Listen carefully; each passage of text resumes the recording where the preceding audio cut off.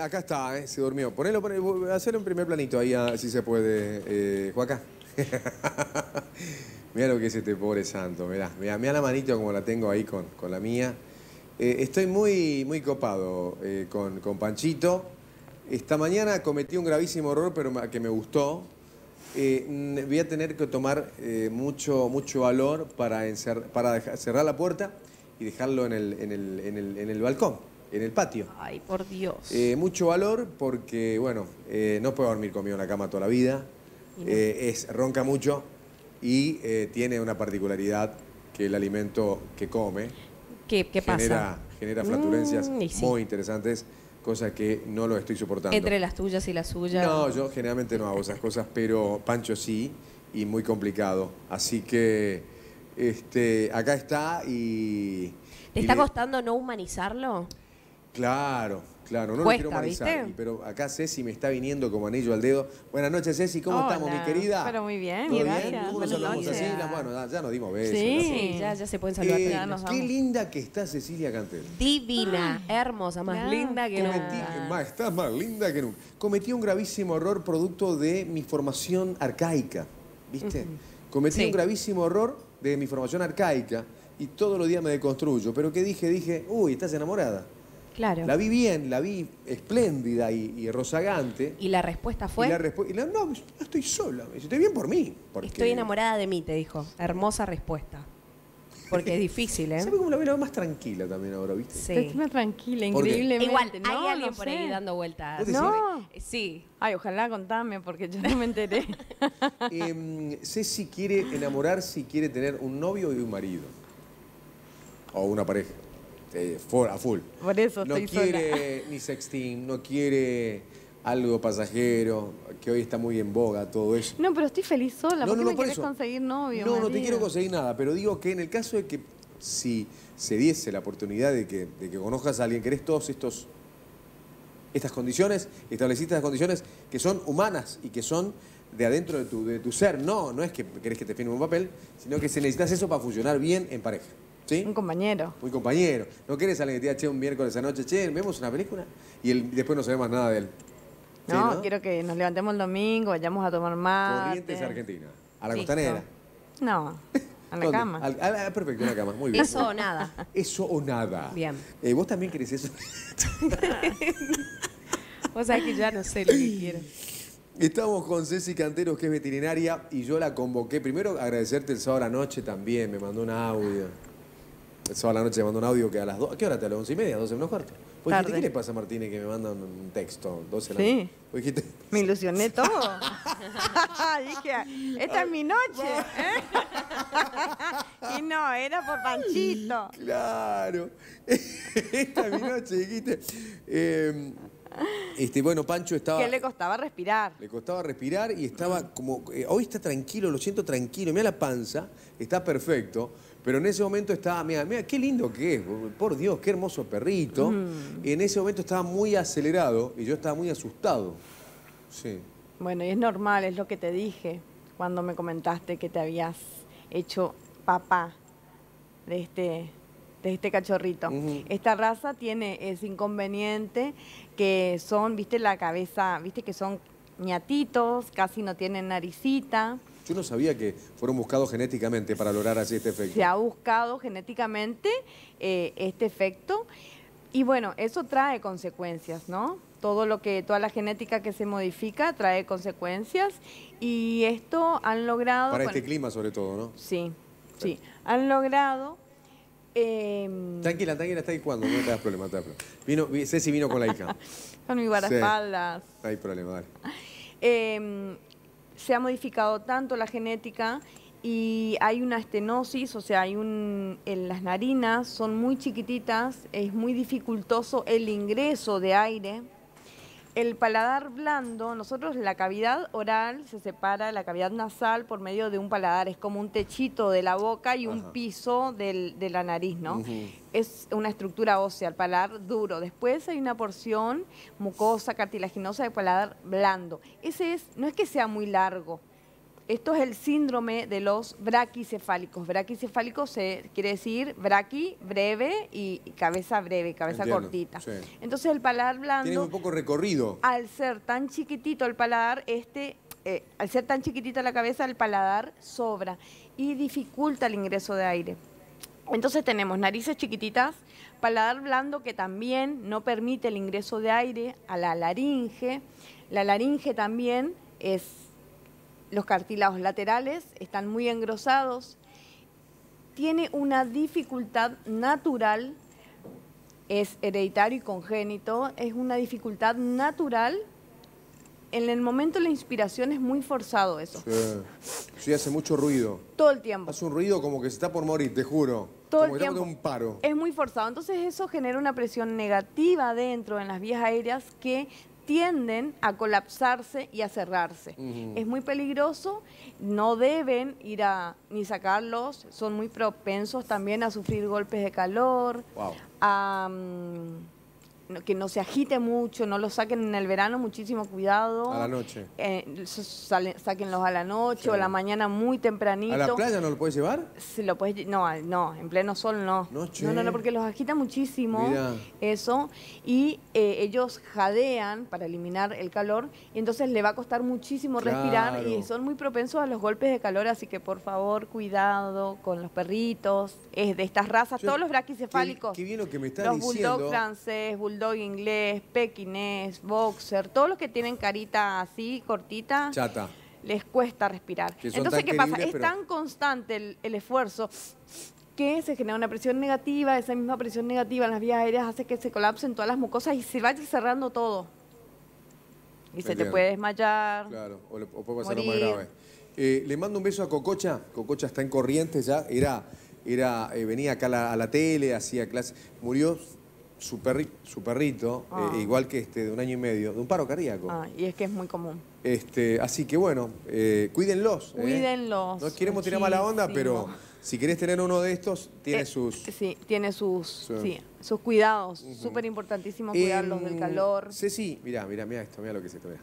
Bueno, Vivo para eso hay Ceci, que visitar al veterinario, por favor. Sí. Le escuchan roncar y no es gracioso, ay, ronca. No, es la silivancia que producen todas estas estructuras. La tráquea también está más chiquitita, digamos.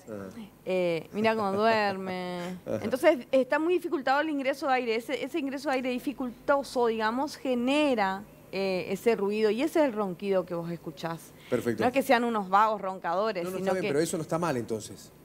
sí está mal. A la Lo tenés pucha. que hacer ver.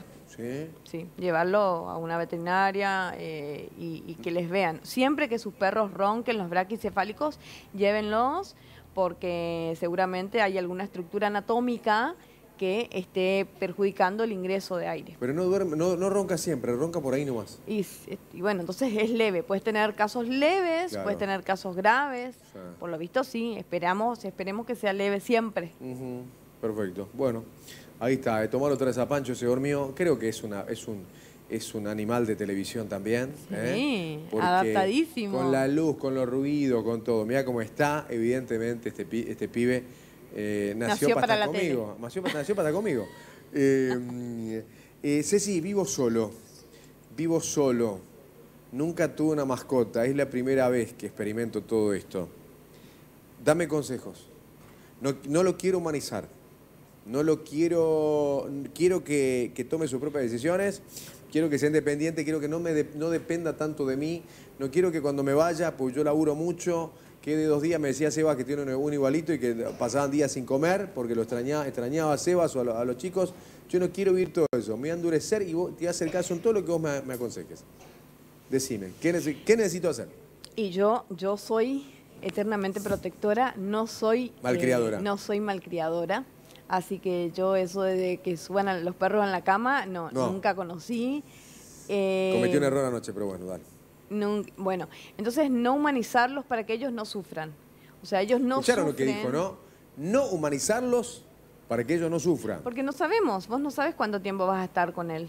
No sabes incluso, o sea, no hablemos de que no estés más en este mundo, ¿no? No hablemos, o sea, no nos vayamos a los extremos, sino que, por ejemplo, no puedas por tu trabajo seguir estando con él, entonces lo tengas que dar lastimosamente en adopción y si en otro lugar no lo humanizan así como lo has hecho, él va a sufrir de por vida. Entonces mejor, no sé qué cuidados, yo sé cómo manejo a mis perros rescatados, pero nunca tuve un cachorrito de tan chiquitito como para no malcriarlo. Es difícil no malcriarlos.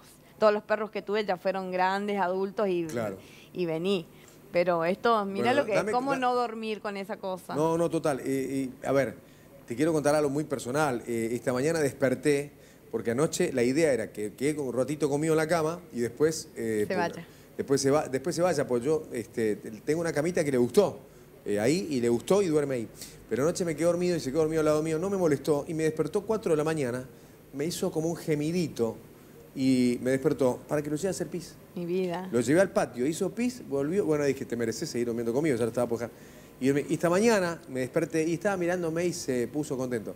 Fue uno de los mejores despertares que tuve en la vida. Mi vida, ¿se entiende? Qué lindo. Así que se me complicó un poquito la cosa entre el cariño que le estoy teniendo y la humanización que no quiero darle, porque quiero que genere sus propios anticuerpos, inclusive desde lo emocional. No quiero que sufra, quiero que sea perrito y que haga todas las cosas que hace un perro. No quiero ni vestirlo, ni ponerle un moñito acá, ni para mandársela aparte. Quiero que realmente sea un animal que pueda disfrutar del cariño que le doy, pero que también esté viviendo su vida de perro y no de humano, porque no es un humano, es un animal. Entonces, dame consejos en base a lo que te conté. Es muy difícil lo que me pedís, porque sí, vuelvo a decirte, yo no soy malcriadora, claro, pero un cachorrito así muy difícil. No, no lo dejes solito. Porque ¿Todavía no decís? Todavía no. No. Porque recién fue separado de la mamá. Gordis, por eso, me aconsejaron eso, que todavía no, que todavía es poco tiempo. Él ya solo va a ir buscando su espacio. Aparte, como no vas a estar tanto tiempo en la casa vos, no va a tener esa necesidad de tenerte todo el tiempo. Excepto que sí, que lo saques, lo pases, pero bueno, ojo también con el tema del sol y los calores acá en Corrientes. La idea es pasearlo de noche, pero me dijeron que eso lo desestresa muchísimo también, ¿no? El paseo. Los desestresa, sí, mínimamente necesitan 2. Estos necesitan 2 salidas diarias. 2 salidas diarias, sí, no una. No una, 2.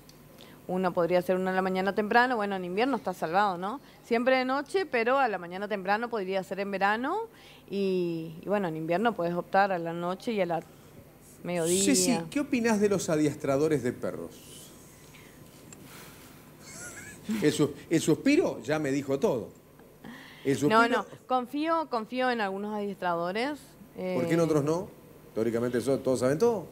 No todos. Como hay buenos profesionales veterinarios, médicos, odontólogos, hay también buenos adiestradores y no. Tenemos que llamar de nuevo, chicas, por favor, ahora que a la adiestradora que lo tuvimos que hacer, creo que hace poco. La tenemos que llamar para el programa, por favor. Esta semana la tenemos que convocar de nuevo, chicas, ¿eh? Dale. Ay, sí, que la necesitas ahora más que nunca. Para que me dé tips de qué hacer con Panchito. Dale. ¿Qué hacer? Así que vos algunos sí aportás y sugerirías a tus pacientes. Sí. Algunas personas yo sí sugeriría. ¿De qué depende? De los resultados que has tenido y de la forma de adiestrarlos.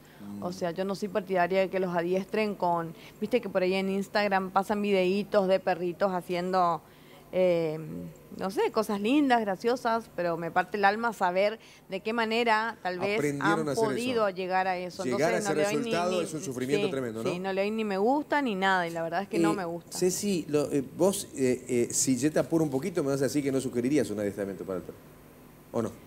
¿Para él? No, para cualquiera.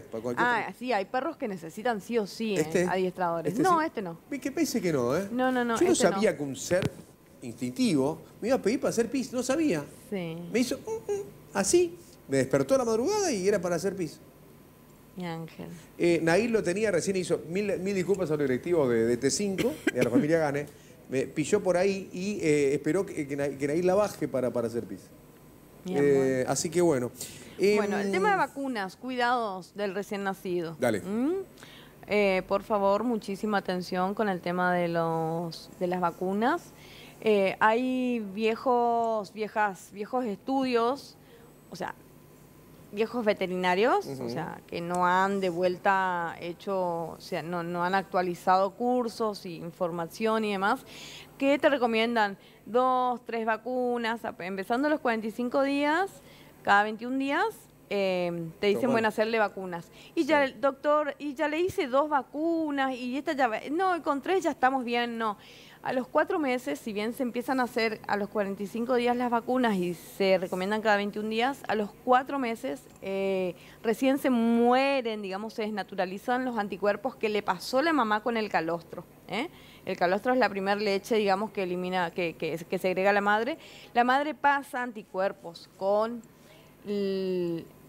el calostro y estos se defienden entonces 4 meses con los anticuerpos de la madre.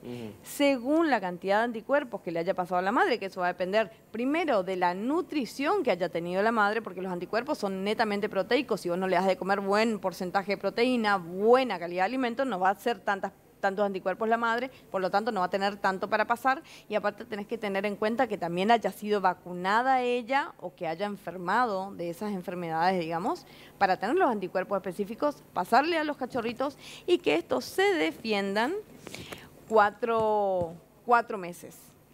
Yo soy partidaria de la última vacuna darle a los 4 meses cumplidos. Porque entonces ya no, la última vacuna. No importa si le diste a los 45 una, a los 21 días la siguiente, a los 21 días más. 4 meses cumpliditos, 4 meses y 5 días, 4 meses y 1 semana. Por favor, la última vacuna de quíntuple, porque entonces ahí nos aseguramos de que realmente ya los anticuerpos de la madre ya se hayan desnaturalizado, ya no existan más en circulación, entonces la vacuna que vos ingreses sí va a ser reconocida por el sistema inmunológico y va a generar anticuerpos, que es la inmunidad activa que se le dice.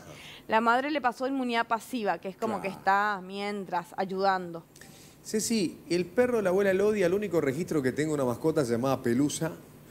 El perro de la abuela Elodia se iba por lo menos una semana y volvía fantástico. Una semana se desaparecía y volvía. Creo que nunca en la vida comió carne. Siempre comió sopa, fideos, las sobras. Era muy chiquitito y la abuela le daba, qué sé yo, la pata a una bataraza que había matado. Y nunca tuvo ningún inconveniente de nada.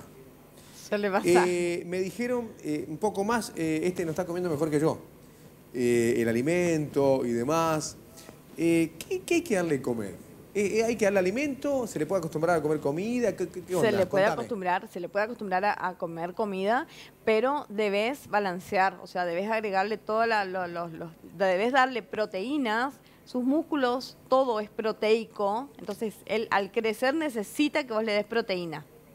Si sus músculos son proteicos y vos no le das proteína, no va a poder crecer. Entonces, necesita ¿qué le doy? proteína, necesita hidrato de carbono para tener energía. El alimento tiene todo eso. El alimento tiene todo eso. Claro.